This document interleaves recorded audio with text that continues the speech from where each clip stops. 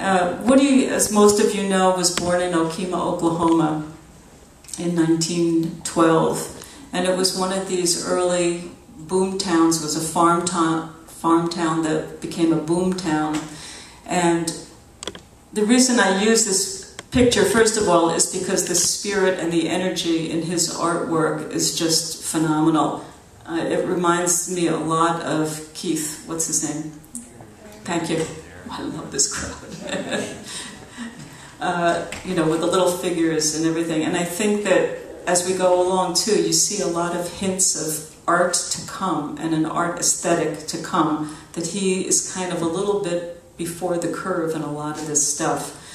The other thing that's really interesting about this time is his style of writing, which also predates a lot of the beat poets of the 1950s and 60s that come after that, Ferlinghetti, Ginsberg, etc., with this whole idea of reconstructing language itself, which you hear in a lot of his songs. He makes up words, he rambles with sentences, etc.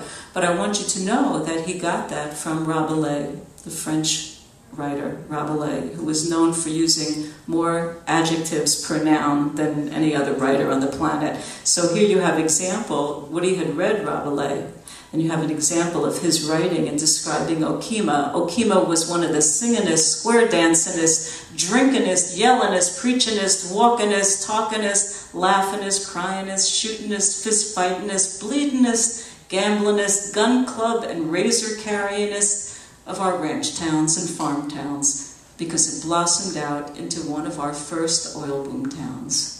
So that's the influence on other writers, and also you very, very clearly see the influence that Woody had on Dylan. It's kind of right there in that passage, this new way of constructing language.